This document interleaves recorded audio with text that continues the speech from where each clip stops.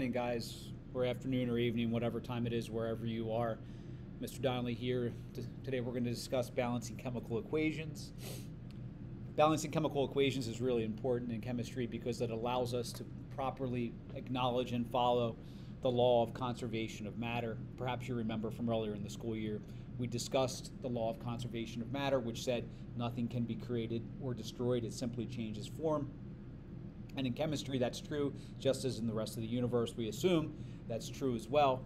So today what we're going to do is learn how to balance chemical equations, learn how to identify some different types of chemical equations. So to start off with, let's look at learning how to identify some different types of chemical equations. So I'm going to write here on the board, I'm going to write the first equation we're going to look at, and that's going to be the formation of water. So if I take two H2s plus an O2, and put them together, maybe add some heat or something, I'll get two H2Os. So this is the formation of water, and what's nice about this chemical equation is I balanced it for you already, where we have two hydrogens times two hydrogens gives us four hydrogens, two hydrogens times two hydrogens gives us four hydrogens, two oxygens, and two oxygens. That gives us a balanced chemical equation. We have equal numbers of atoms or molecules on the left-hand side of the equation and on the right-hand side of the equation. So this particular equation happens to be what we call a synthesis reaction. So looking at your notes and making sure you're following along and filling this in as we go, you'll notice that the first part of your notes here asks you to identify a synthesis reaction. So when we're talking about the different types of reactions, we can express them with just any type of letter that we want to use to take the place of an atom or a molecule. So in this case, for your example of a synthesis reaction, I'm going to use A as one of the atoms plus B as the other atom, and that's going to yield a new product called AB. So you can see I'm combining two things together to make something brand new. On the left-hand side of the equation, we have what you call the reactants. So these are the reactants. They get together to make something new. And then the product is what's formed from the reactants going through the reaction. So those are the products. Okay? So that's our first type of chemical reaction. It's also considered to be balanced, right? Because I have equal numbers of atoms on both sides, and that's the point of balancing chemical equations. We need to have equal numbers of atoms on both the left-hand side of the equation and the right-hand side of the chemical equation. So let's move on and do the next one. I think we have 5 in total we have to learn. So we did an example of water. Our next example is going to be a decomposition reaction, and fortunately for us, the decomposition reaction can be demonstrated quite nicely using the decomposition of water. So here we go with the decomposition of water. We start off with water, two H2Os. We break them apart or decompose them into two H2s and one O2. So you can see if we want to go back and count the atoms here, we have 4 hydrogens and 4 hydrogens, 2 oxygens and 2 oxygens. So we have a decomposition reaction. And with a decomposition reaction, we can also show that with just some random letters that we might pick. A and B, we heat it up. We run electricity through it. You run electricity through water, you can decompose the water into its hydrogens and oxygen parts. So this is an example. This is a general example for the decomposition of water here. A, B, run some electricity through it, and you get A plus B. All right, so that's it. That's the decomposition reaction. Let me write that over here, since I didn't write it at the top. So this is decomposition reaction. And just like earlier on when I had circled, here we have on the left-hand side the reactants, and on the right-hand side we have the products. It doesn't really matter whether you're going through a decomposition reaction or a synthesis reaction or a combustion reaction or a single displacement reaction or a double displacement reaction. Every single time we have a reaction, the reactants are on the left-hand side of the equation, and on the right-hand side are the products, okay? So for the next type we're going to do is the single replacement reaction. So we'll write that on the board this time, I won't forget. So we're doing a single replacement reaction. And a good example for a single replacement reaction would be lithium bromide plus the molecule fluoride yields lithium fluoride plus a bromine, okay? So in that example here, in this example, we have this broken down. You might notice that the fluorine took the place of the bromine over here, right? So what we have to do is we have to go ahead and identify this in some arbitrary letters just to show what a single replacement reaction is. So here we can say that A and B plus C breaks apart and flips around, and A goes with C, and B is left behind, okay? So just, again, I'll highlight this. These are the reactants. And on the right-hand side, you have the products. Hopefully that's starting to stick in your heads now. Okay, so let's move on. The next one we're going to talk about is a double displacement reaction. Double displacement reactions or double replacement reactions, however you want to refer to them. You might be thinking to yourself, that's when more than one atom place is taken, at least two, or a double displacement occurs, and you would be correct. So double replacement is next.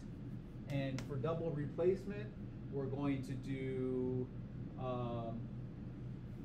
lithium fluoride plus iron 2 bromide yields, what's it going to yield? It's going to yield lithium bromide plus iron 2 fluoride, okay? So that's an example. Let me slide this over a little bit. I couldn't see that. Now maybe you can see it a little better. Sorry, guys. So that's going to be an example of the fluorine switching places with the bromine. Now, just to give ourselves a little room here, I'm going to erase this one, and we're going to use, we're going to show this chemical reaction in letters, just arbitrary letters. So AB plus CD is going to yield AC plus BD. Okay, so that would be an example of a double replacement. And yep, you guessed it, and I'm going to simplify this at this time. These are the reactants on that side, and on this side are the products, okay? So very good with that. So we got one more of these different types of reactions to talk about, then we're going to actually learn how to go in and balance the chemical reactions. So the last one we got to talk about is combustion.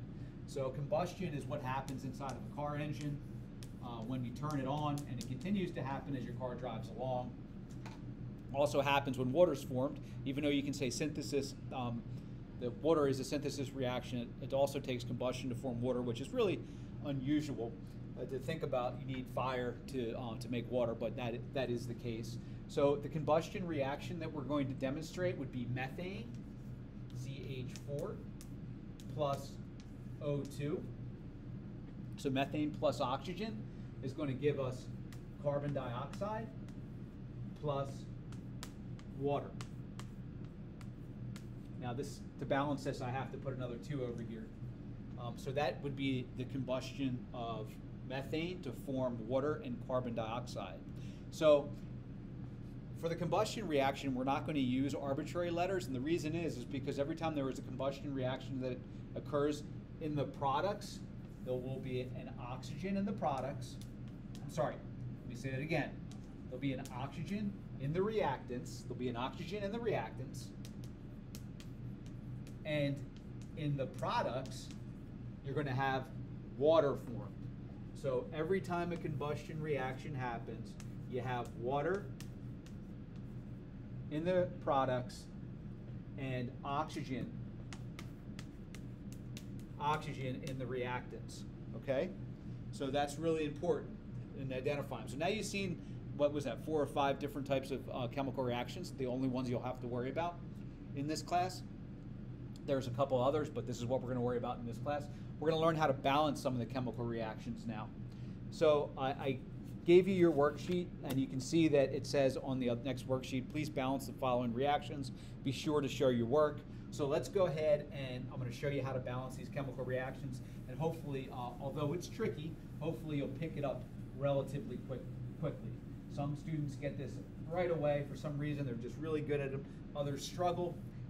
Either way, whatever kind of student you turn out to be for this, we'll work through it, okay? So the first one was nitrogen plus hydrogen. Nitrogen plus hydrogen yields ammonia, right? Or as you might remember, nitrogen trihydride, okay?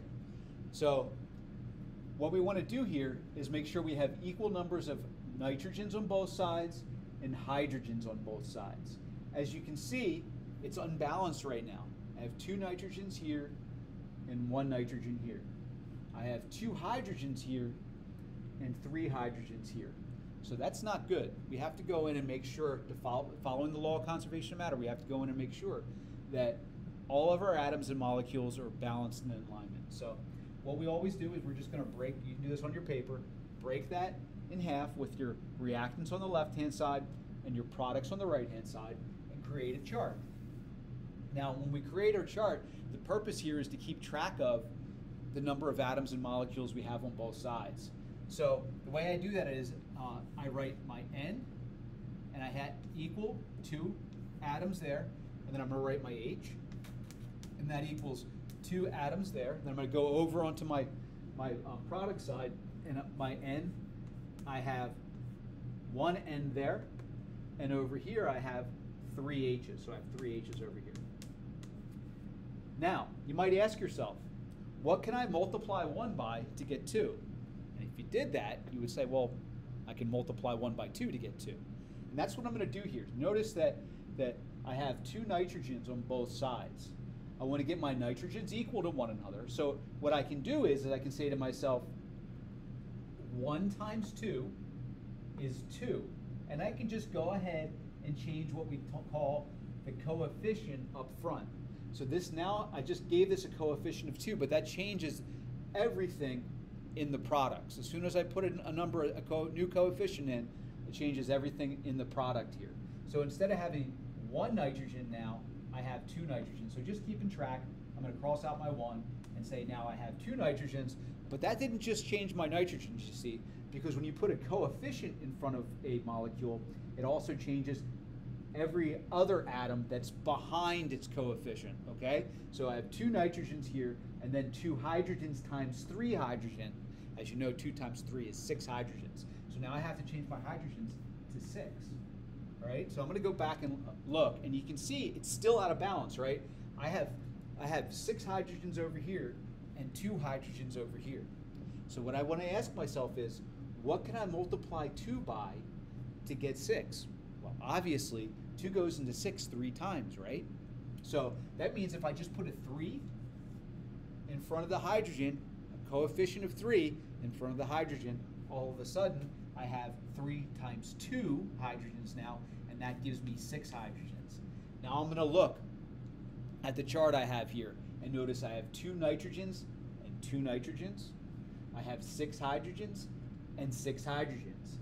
The equation at the top, the answer, this is the answer up here, not down here. This is your work you showed.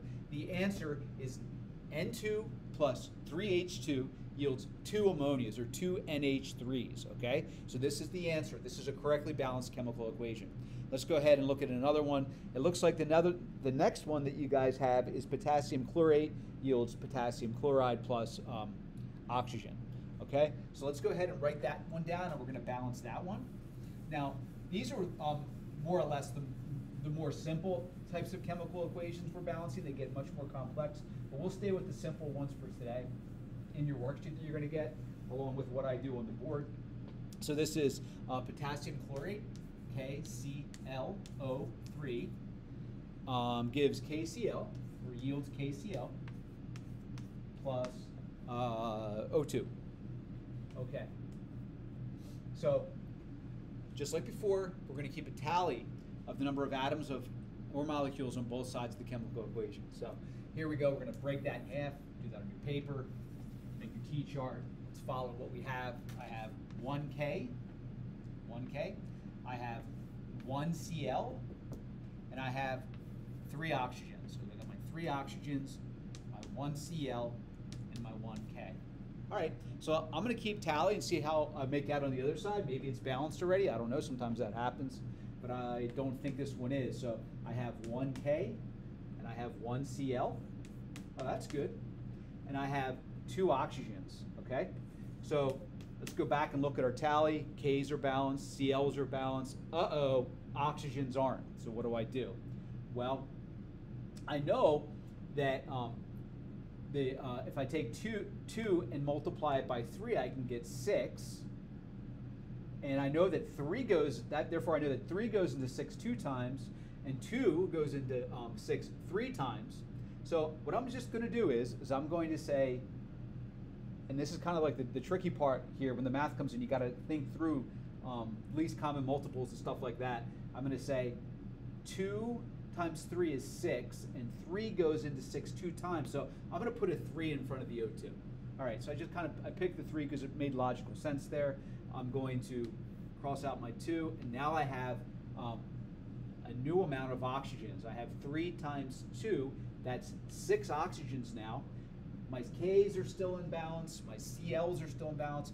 Uh-oh, my Os are out of balance. Now what I can say to myself is, how many times does 3 go into 6? Oh, okay, I can make 6 oxygens then by putting a 2 here. Okay, so now I got my 6 oxygens, right? Because 2 times 3 is 6. But my potassiums are out of balance now, right? When I put that 2 in front, now I have 2 Ks, and I also have 2 Cls. So while trying to get the oxygens in balance, everything else fell apart, right? But that's okay, because I can go back and balance the Ks and Cls on the product side very simply, much like the way I balanced the very first chemical equation we talked about. 1 K, 2 Ks, I can multiply 1 by 2. That changes my Ks. I get 2 potassiums, and remember that 2 is also multiplied by the Cl. Then I get 2 Cls, and then if I go back and look at what I got here, 2 Ks, 2 Ks, 2 Cls, 2 Cls, 6 oxygens, 6 oxygens. The answer, this is not the answer at the bottom like I said earlier. This is the work you showed. The answer is at the top. The recipe for the formation of potassium chloride through the decombustion of potassium chlorate into oxygen and that potassium chloride, okay? So that's the balanced chemical reaction there. So I'm going to do one more for you before I sign off and let you guys practice on your own here. And this last one looks like it's sodium chloride plus the molecule fluoride yields sodium fluoride and chlorine. So this is, or chloride, I'm sorry. So this is a single replacement reaction for this next one. All right. So NaCl, sodium chloride plus fluoride gives us, or yields, sodium fluoride and chloride.